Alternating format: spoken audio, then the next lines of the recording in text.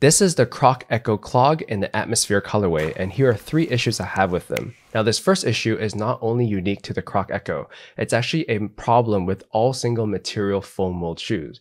If you wear them without socks, they eventually will cause a blister. For the Echo though, the blister starts from the back strap, or also known as sport mode. The second issue is the sizing with these Crocs is very awkward. I wish they came in half sizes with an adjustable back strap. Crocs mentioned on their website that you should size down. The third issue is kind of interesting because even though it has a lot of breathability vents on the shoe, it can actually feel kind of sweaty or warm at times, especially when I was driving with these on a lot. If you're planning to buy these, go watch my other video on the 3 pros of this shoe. Otherwise, go to my YouTube channel for my full review.